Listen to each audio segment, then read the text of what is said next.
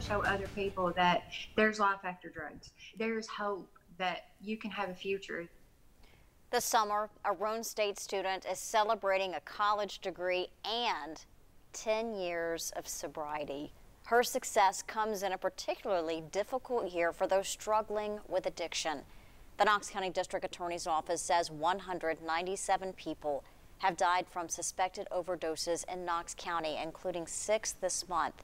Reporter Grace King introduces us to Keisha Thrower, her journey to recovery, and how she's giving back. Oh my goodness. For Keisha Thrower, life hasn't been easy.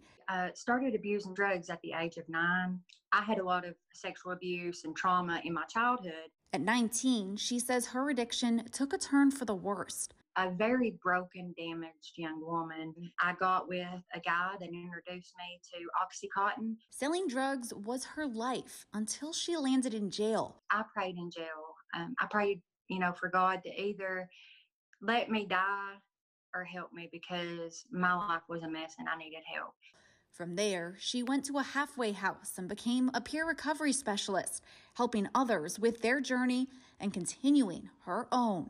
Sometimes my life feels like a dream. This summer, she's celebrating another milestone, graduating from Roane State Community College with a degree. I had encouragement that I needed to succeed in college. Encouragement from her college and her family. My kids know my whole entire journey. I want them to be proud of me. I want them to be able to go to college. I want to be able to help buy their first car. It's a message of hope that Thrower wants to share with others. Help can be just one call away. I just encourage people to reach out. It is possible to have the life that you dream of. It may take you a while to get there, but with God at the center of your life, anything is possible. I'm Grace King, reporting.